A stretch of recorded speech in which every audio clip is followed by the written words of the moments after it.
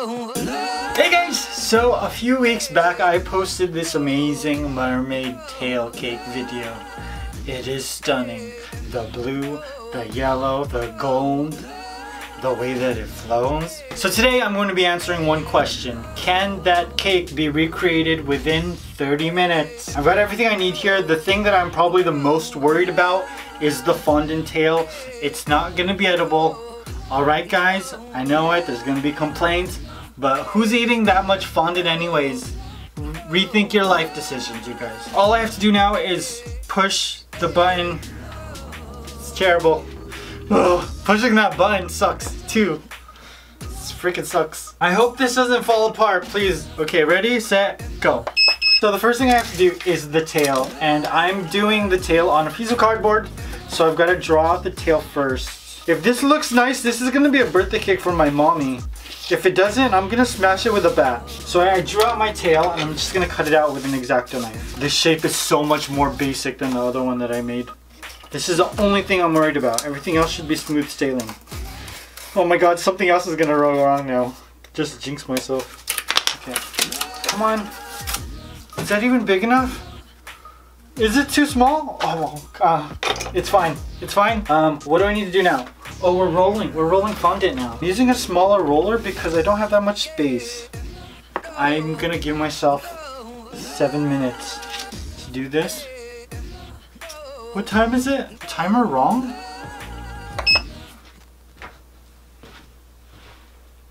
Oh. It's not wrong, it's just that that 2 looks like a 5. This is what you're looking at, which is the time, the actual time. And this is what I'm looking at, which is the reverse of the time on my makeshift stand. This is what happens when your setup is ghetto as hell. So I'm going to, oh, there's no way for me to get the skewers to stay. So I'm gonna hot glue gun it. Glue gun the skewer to the cardboard. It's not edible. But that's okay, because nobody's eating this fondant. Oh, I have to wait for it to dry. I don't know, do I have that time? I don't want the cardboard to show at all, so I'm gonna cut the fondant just a little bit bigger than the cardboard. And we're gonna treat it almost like an empanada. I gotta tear this carefully, because it's still drying.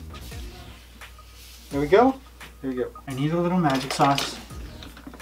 And we're just going to wet this a little bit, so that it'll stick to the cardboard. That everywhere. Don't add too much because then it's just gonna be wet and it won't be sticky. That's what she said. Why did she say that? I don't know. I'm gonna try to make it so that it gets as tacky as possible so it'll stick to the cardboard. Are you dry glue? God, 24 minutes. And we're just going to push down like that. And I'm gonna set this aside for like 5 seconds. I'm almost done. I think I'm almost done with this part of it. I hope this stays up. Please don't fall on me. Good, good, good, good, good. What am I doing? Oh, come on. 22 minutes. Tacky, tacky, tacky, tacky, tacky, tacky. Stick. Did you stick? You got stuck? You're stuck. Now we're going to cut. Oh my god. So stressful. Why is this so stressful? Leftover fondant goes back here. Squish it together like an empanada. So now we need to just create some mermaid lines.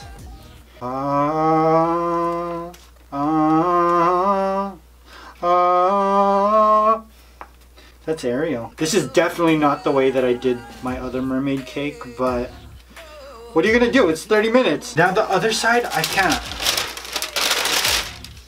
I don't think I can do the other side yet because then I feel like the detail on this side is going to get messed up. Well, I'll add a little bit.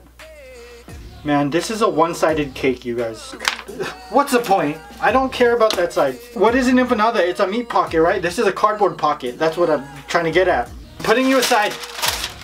I hope you get super hard while I'm not looking at you. That's what she said. We need to level off the cakes. And I'm gonna do that right now with my cake leveler. So I've got gloves because I know that this is gonna get all over the place. All my cakes have been so moist recently. Look at how moist this is. I'm gonna eat you for lunch. Oh, I don't have a plate. I don't, okay, well that's fine. You could stay there. Just leveling off all of my cakes. So I've got my PVC pipe set up and all my cakes are just gonna go in the middle and we're gonna add some buttercream in between each layer. Okay, come on now. Why are you hard, buttercream? On any other day, buttercream, you always have to treat me badly when it's a timed challenge. So we've got 17 minutes left. I think we're doing okay on time. So I've got another PVC pipe and very carefully I don't want to ruin the cake, so I put a hole in it so that it's prepared for this pipe, you know? There we go. All of the cakes are different sizes. I think that's 7 and this is 6, 5 and 4. This is a baking channel. Oh, I forgot to, oh that's fine. I forgot to flatten out that buttercream a little bit. 16 minutes. Screw it. We're gonna, that's fine. There we go. I forgot, I keep forgetting to flatten out the buttercream. Now we just have to shave away our mermaid shape. Now with the other one, I was like adamant that there should be some sort of curve and flow to the cake so that it wasn't like completely straight. With this, I gotta get it done in 2 minutes because then I only have 10 minutes to decorate with icing. I have to crumb coat this super fast. Top layer of cake is like crumbling because I'm shaving too fast. Okay, cake everywhere, all on the floor. That's perfectly fine. This area, we're gonna shave a little bit of you down. I don't know about you, side. Okay, so now we're going to clean this up. Oh, I need my icing.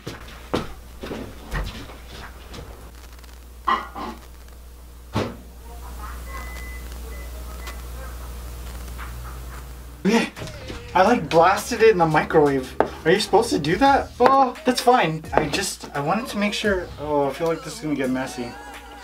But this cake is so soft and the crumb coat layer always destroys what it is I carved. It's going on pretty smoothly actually. Making sure that all of the crumbs get stuck on this layer of cake. Good job, icing. You're working with me and not against me. Really want to make sure that this top layer of cake doesn't crumble on me. Come on. Just stick. God. I did it. That's why you're supposed to do the top with fondant, remember? I made the tutorial on that cake and I didn't even follow the directions. Oh, this is turning out so well. Okay, good, good. Put this there. We're gonna throw this away. I think I just have enough time. We don't need you either. Okay, come on. Come on. We're gonna grab our tail and we're gonna put our tail in like that. Sink in as low as you can or you want to, but please do not break. Oh my gosh, please, please. I don't have that much time. So I can't add texture the way that I wanted to with the other cake. So instead, I'm just using an icing tip. How many minutes? 7 minutes. Okay, work your way around the entire cake. So purple, we need pink here. Holy moly. Okay, come on. I'm almost done. God, but the thing that sucks is that there's more to ice when you get down to the bottom.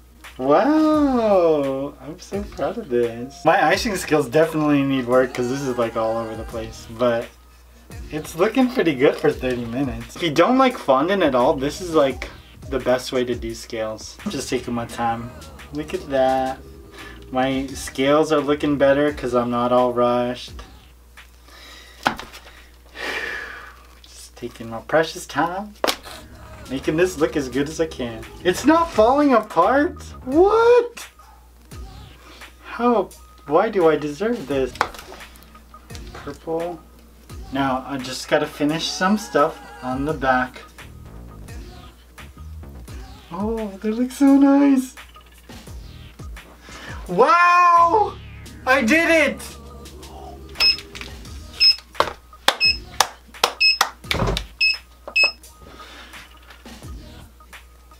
Can you see it? Do you see it?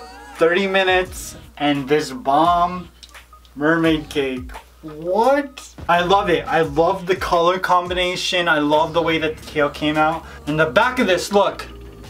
It doesn't look terrible. It doesn't look like the greatest tail I've ever seen.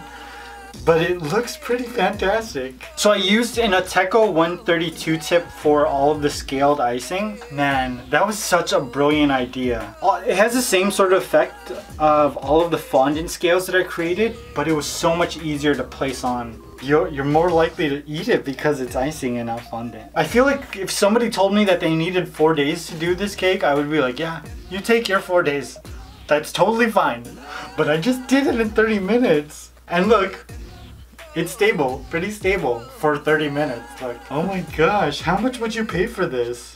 I wouldn't pay anyone to do this.